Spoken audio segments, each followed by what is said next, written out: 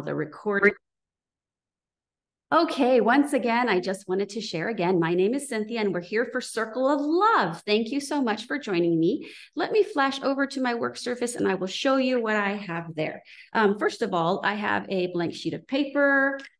I actually have a pencil. I didn't put that on my supply list, but if you have something to draw with or write with somewhere nearby, or just use one of your other coloring supplies. I have some markers for coloring supplies today. I have some watercolors for coloring supplies. And since I'm using markers, I have some brushes and I have some water. Okay. All right. And today's activity is called Gracious Gratitude Page. We're going to be actually using this inspiration from another artist that I've shared the link for as well, if you're interested in learning more. This page I loved because of this bird.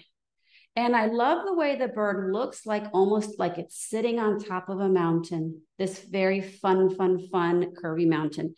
And it's like, and yes, it looks like it's singing, but it could also be sitting at the top of the mountain and just thinking and just looking out at its whole world and thinking about what it is grateful for and thankful for. Okay, so I'm gonna guide you through some of the steps of this page, and then you'll get a chance to add whatever you want to it as well. All right, I am gonna start with my pencil right now, and the first thing I'm gonna do is work on the bird. Now you can make this bird as big or as small as you want. So I'm gonna go a little bit bigger with my bird, and as you can see, I'm starting with a circle for the head. And notice I'm just going around and around and around, okay, to make that circle a very general circle. And later I'll get a chance to erase all those extra lines if I want to, okay? And I'm also not pressing too hard so that my pencil is able to be erased when I want to later. Now, attached to that circle, I'm gonna put an oval. I'm just gonna attach it somewhere around at this angle, okay? And notice the oval is a little bit bigger than the circle, but not too much bigger than the circle. Because it's an oval, it's obviously longer than the circle, okay? And so I just put this somewhere on this side of the page. You could put it lower down. You could put it where the oval is on this side instead, so the bird is facing that way. It's your choice. You get to choose. And this is where we begin to join the circle and the oval to create the body. So the first thing I'm gonna do is I'm going to come to this edge here, or this side of the circle, and I am going to draw a very, like a slight curvy line to attach it from this circle here to this oval here. And I'm going ahead and drawing a darker circle now. I say circle, I mean line that has a curve here, goes straight down and kind of curves right there, kind of like for the belly of the bird. Now, if you want it to make it even a little more curvy, so maybe your bird has a little bit of a bigger belly just for fun, you could go in a little bit right here with your line as well, if that's something you want to try, okay? For the outside, or I should say the back of the bird, I'm going to continue this dark line around like this at a curve, right along the curve of the circle until I hit that oval. And as soon as I hit that oval, I'm going to start now with the curve of the oval, coming around like this to the very end of the oval around here somewhere. So I did dark here and dark here. Okay. Excellent. And now it's time to attach the tail. So I want to show you really quickly here in this example, this really fun, curvy, decorative tail that this bird has. It's very playful. I really like that about that bird. So I'm going to go ahead and I'm going to imagine that this is me, this bird is me, and that I'm going to design my tail really big, so I have lots of room to add decoration, and my tail is going to be in the shape of this kind of spiral. Okay, later I'll go in and fill in the tail. Right now I just want to have a general shape of the tail. Your tail could come down to the bottom of the page. Your tail can come this way and that way and take up this whole entire corner of the page. You get to choose how you want to design your tail. And now it's time to add the little beak. So I'm going to come up here to the top of the circle, and I'm going to put, I like the idea of the beak I'm looking at this little beak right here, and I really like the shape of this little beak, the way that the top kind of curves upward and the bottom kind of curves downward. They're almost like lips. I like that idea. So actually, I'm going to make mine, there we go upward a little bit there. So I'm starting with one line here, and I'm going up with it, and I'm going to bring it back down. And I think I will create the entire top piece of the beak completely like that for starters on mine. Of course, you can design your beak however you wish. And then I'm going to do the opposite thing down here for the bottom of the beak, kind of shooting outward like that with a little bit of a curve. And so now it's starting to feel like a bird singing, okay? This is where we can take time now. Oh, actually, I take it back. Before we do that, before we erase any of these extra lines right here for the circle, we're going to go ahead and add our wing. And the wing comes right here. It shares the same line as the oval. So it shares the same line here as the oval. But then it curves up from there and it comes down like that. So it makes this big, huge, almost teardrop shape or raindrop, upside down raindrop shape. And again, remember that it shares the same line right here as the oval and then starts curving inward and around and back down again. Okay. And now we have a wing. Again, later we'll get to go in and design that wing if we want to. Okay. But there is something else we need to make sure that we finish adding, and that is the eye. So I'm going to put an eye right here for the bird. I kind of want to put a more realistic eye. I'm feeling like I want to do some kind of a decorative eye like that. Okay, for mine, you can design the eye any way you want, any way at all. It could just be a simple dot. That's totally fine too. All right, and now it's time to lightly, very lightly draw yourself I'm gonna call it a path from the top of the top part of the beak, lightly, that kind of swings around and comes on down. Okay, and the same thing from the bottom beak, because this is where we're going to include our main message. Whoops, there we go. Okay, so it looks like a path. It looks like a path. And we might later want to erase those guidelines of our path. Okay, that's why I drew them very lightly so that they can easily be erased later if we want to. But we don't really want to see them very much right now. Okay, and inside of there, we're going to go ahead and include our very first message. And that is going to be the message of thankfulness. Okay, so here is where we can say something like, I am grateful for, or I am thankful for, or I am so thankful. I feel like for me, I'm gonna write, I am so thankful. Okay, I want to be a thankful bird this morning. So the way I'm going to do that is I'm going to make my letters take up the entire height like this, or thickness of my path that I created. So you see the letter I, the very top of the letter I starts here on the edge of the path, and it comes all the way down here to the bottom of the path. Okay, and I'm going to include the word am. So I'm coming over here, I'm making my A super tall, my M super tall. I am. You see how it's taking up the entire width of the path. And now, boy, the word thankful is really long, so I have to now squeeze it in. So I'm going to have to make those letters super long and super skinny. You know what I'm going to start to do to be creative and make sure this fits is I'm actually going to start tucking the letters into each other. Let me show you what I mean. Instead of starting the H right here next door to the T, I'm going to start the H right here tucked under the T. And I'm going to make this H be a lowercase h. There we go. So it's tucked under the letter T right here, and I turned it into a lowercase h. You can play around also with that uppercase, lowercase. There are no rules. There really aren't any rules.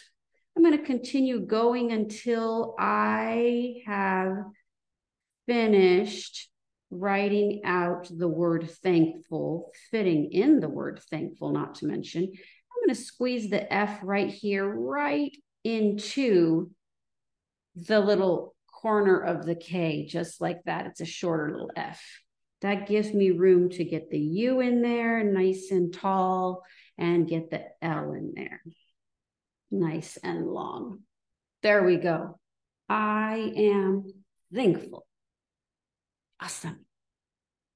All right.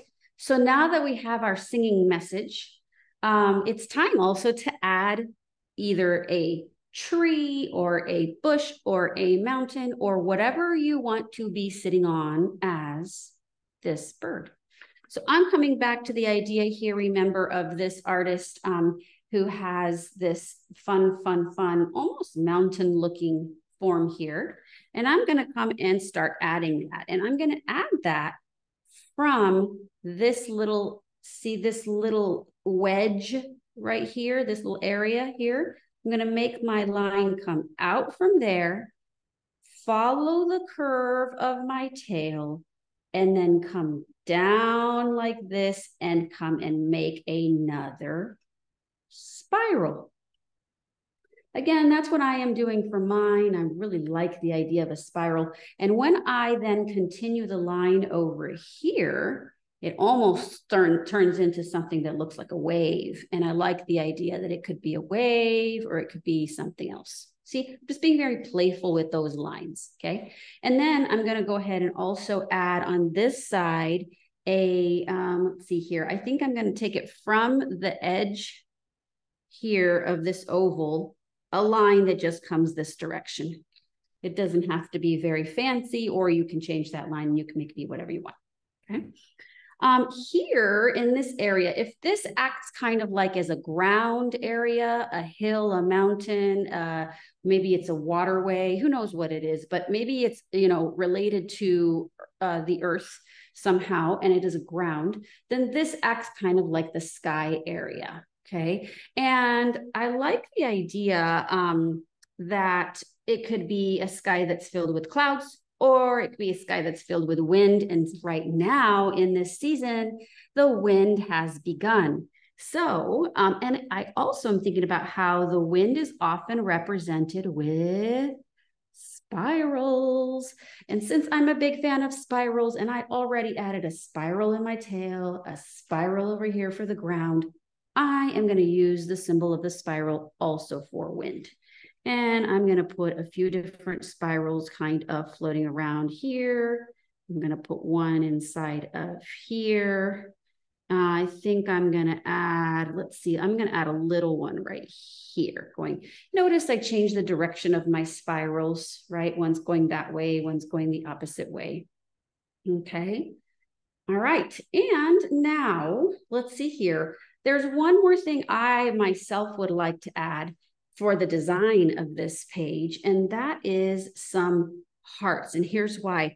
I love, and we can mix things up. First of all, I love to mix up things that might not normally be happening in a real scene like this. For example, if a bird was sitting on a top of a mountain and there was wind in the air, there would probably not be all of a sudden random dangling little hearts like this from out of nowhere. That's not reality. And that's why I love it. Sometimes I like to go in and insert some imagination. We did use imagination already when we were thinking about designing this fun tail or designing this fun ground. Okay, I'm going to add more imagination by putting in these little like hearts that are dangling down on a string. And those are going to have some special meaning later. I'll explain them better later.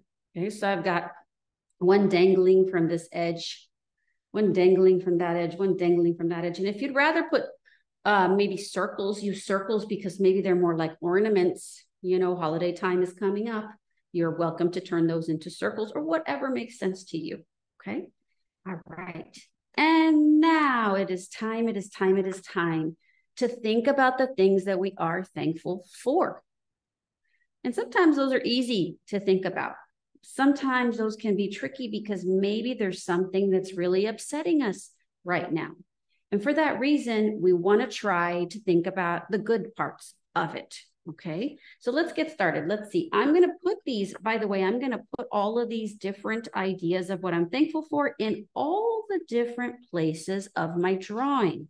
So, or I might do one like around where my heart is, and one like around where one of the spirals is, and one around where my tail is. I can kind of spread them around like that. Or I could put them all where the hearts are. There are no rules. You get to decide. Okay, so we're going to take a moment right now, and I'm going to go ahead and think about, of course, I'm going to put family in here. I'm going to put family down here by my tail because my family is so much a part of me. Okay, so I want to put them really close to me. I also have to include my friends. You know, I'm going to put the word friends. I'm going to put the word friends like this, okay, inside the layers of this spiral that I used for the ground, because I feel like friends are also something that really ground me. They really keep me, or they're a constant thing in my life that keep me happy. I'm thankful. So I've got these two here. I am going to add, I think over by this floating heart over here, I think I'm going to add the word art. I am so grateful for art. I'm so grateful for creativity. It's so fun, and it's also a great way to express yourself. So I appreciate that. I really am grateful for that and thankful. And then I'm going to think about something in my life that might feel hard right now. Like, for example, let's see, sometimes people during this holiday time start thinking about their family members that they can't be with for lots of different reasons. And they start to get sad about that. So what I'm going to do is I'm going to think about my family members that I can't be with on these holidays for various reasons. And I think I'm going to use this other heart right here to represent them, to remember about them, okay? And send them extra love. So I am going to just put the words extra love, and then I will remember later who that extra love was for, okay? Or what that extra love was for. So you could add extra love wherever that is needed, especially for those people or those things or places or memories that you were really, really fond of, that you really love a lot. And you're so thankful that you had and that you got and that you received. And so you give them a little extra love. And I think I'm going to put even extra love over here. Yep. There we go. On this other heart that I had dangling, I'm going to use that for even more love, for all kinds of other things that I can't even have time right now to list all of them. There's so many. Okay. Awesome. So what we have so far is we have now a drawing outline. We have some words we've incorporated in there, some messages, and I think it's time to begin adding color. Now later, you will be able to add more design, more detail, also more words if you wish. But for now, we're going to begin with color so that we can kind of start to see how this is coming together, okay? And remember, I'm using my watercolors. You're welcome to use whatever colors you have. The first thing I'm going to do, though, is I'm going to paint in, or I'm going to color in all this background. And I really like the idea of the blue for the background, almost like a turquoise blue. I like to change the colors a little bit sometimes. And I'm going to start here on the edge, towards the edge. And if you're using markers or you're using crayon, I also recommend you do this. Start on the edge, especially if you've chosen a dark color like I have, this blue. And then as you come in from the edge, you either let your paint run out a little bit like this, or you change to a lighter color. So if I was going to change to a lighter color, let me show you what I mean. Okay, I think I'm going to go over to this. I happen to have a much lighter blue. So I'm going to switch to this lighter blue now. And as I move in towards this bird or towards the body of the bird, I've switched to that lighter color. And so now I'll be able to see the bird a little bit more easily. It won't get lost. Oh, something else to think about. Try to keep all your background color like this outside of the path of the singing. Remember the path of the singing of what the bird is singing right here? So notice I'm not putting my background color at all inside that path. Okay, think about it. That's something else that can help you to keep those words really standing out so that you can read them very easily later. You can also add more color in there in a different way, and I'll show you that in a moment. So I'm still coming down here. I'm adding my background color. I'm going ahead and using, especially where we have our words, use colors that are so light that you can still see your words. You can still see your writing. So I'm going to show you what I mean here where I have the word written that is friends. I did paint right over it, but I painted with such a light blue that the word friends easily still stands out. Okay. All right. I'm going to go ahead and add just a little bit of darker color here towards the edge of this just to be more playful with that, the effect of that. Okay, if that's something that you like, how it looks, you can give it a try. Okay. All right. So I filled in now very generally the background with the blue. I'm going to think about what colors I might want to try for the ground. Remember, this part on my page is actually still a part of the tail of the bird. So I'm not going to go inside of this area. I'm going to stay out here in this area right now with this next color. And I think I am going to stick with a greenish kind of color scheme for this. Maybe even more green, more turquoisey. Yeah, I'll give it more turquoise. Okay. I'm going to come around like this, going around my tail. I'm going to just finish filling in the entire ground. And as I'm working, I'm noticing, you know, that turquoise isn't quite feeling totally right to me or totally the way I want it to feel. So I'm going to try out some purple and see what happens. See if that gives me the feeling that I'm looking for. And I'm liking the purple. I think I'm liking the purple better.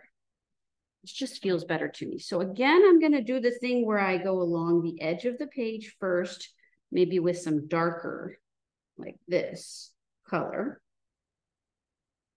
And then as I move in towards the center of the page, I let that color start running out, or I switch to a lighter version.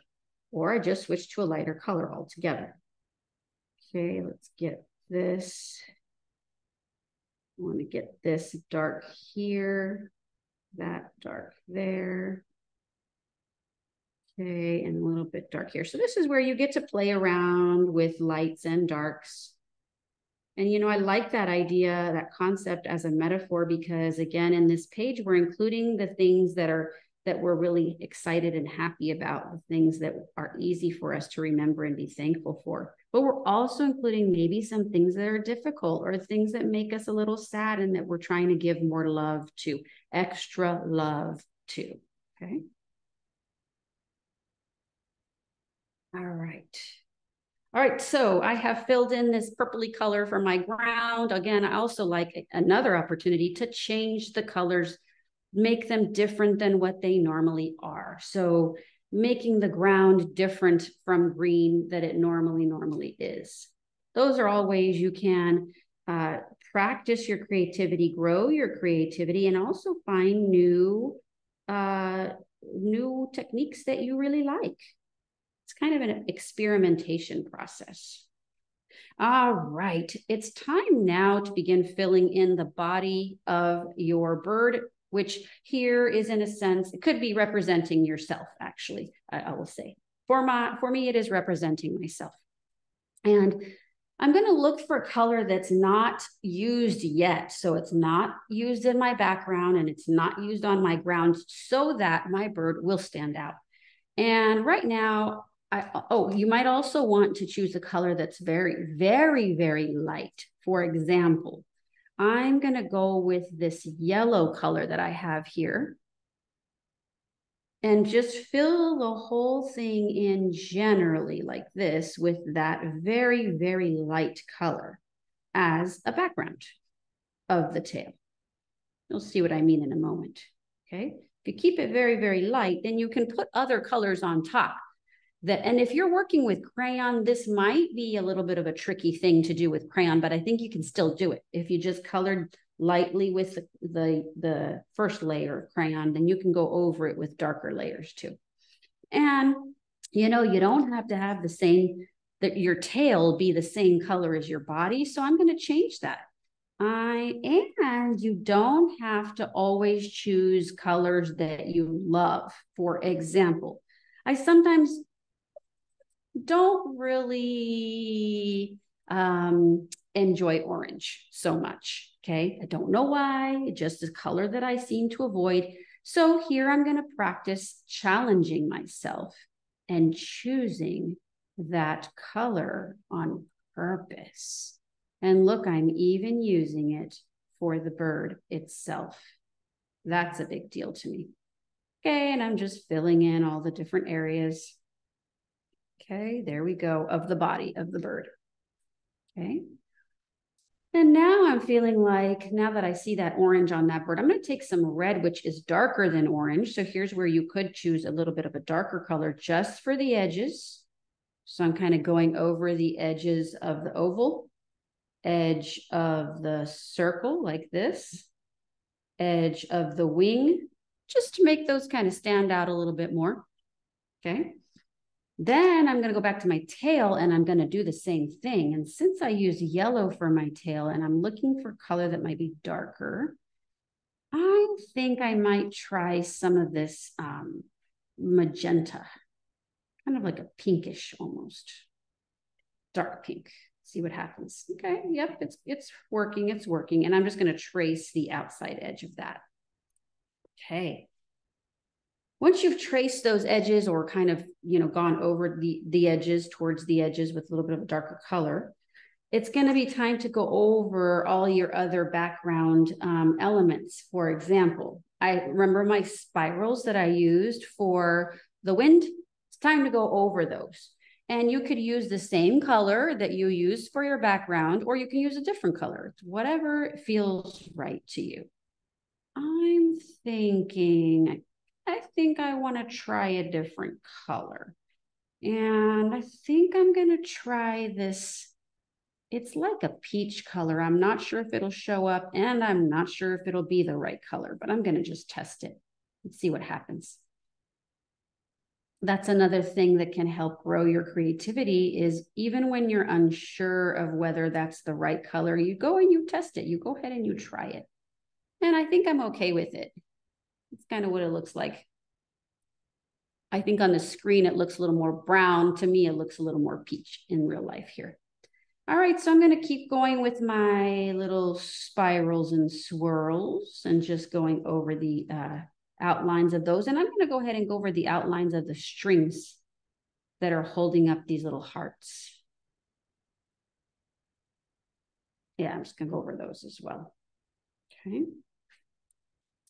And maybe you have other things in your background that you need to go over, but now it's a good time to continue filling in color in all these areas. Eventually, if you want to, you also can go over your words, your writing that is, with color as well. So I could switch to permanent marker here in order to trace over all of my letters, okay? But I encourage you to keep going until you have filled every little area. You can also go back and add detail there in your tail and all other areas. You can even add more detail and design into the ground area as well until you're happy with it, until you really have thought about all the different ways that you've represented gratitude and thankfulness here on the page.